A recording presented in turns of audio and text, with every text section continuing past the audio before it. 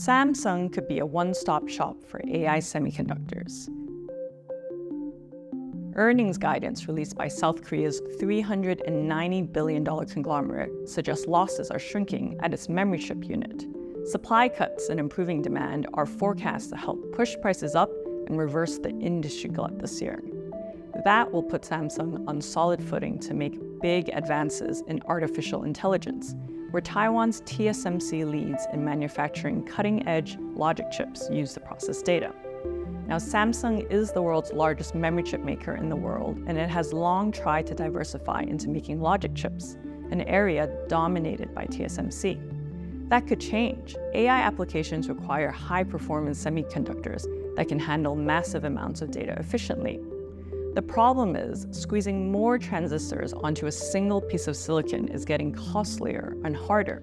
Hence, packaging, a process which bundles chips together into a container, is becoming increasingly important for manufacturers making advanced semiconductors. To this end, TSMC, which primarily makes logic chips, has pioneered technology which packages both logic and memory close together. Samsung is bulking up in its logic chip manufacturing and packaging capabilities too. The company is betting that it can produce both types of chips at scale for customers, as well as package them all together in a better and perhaps cheaper way.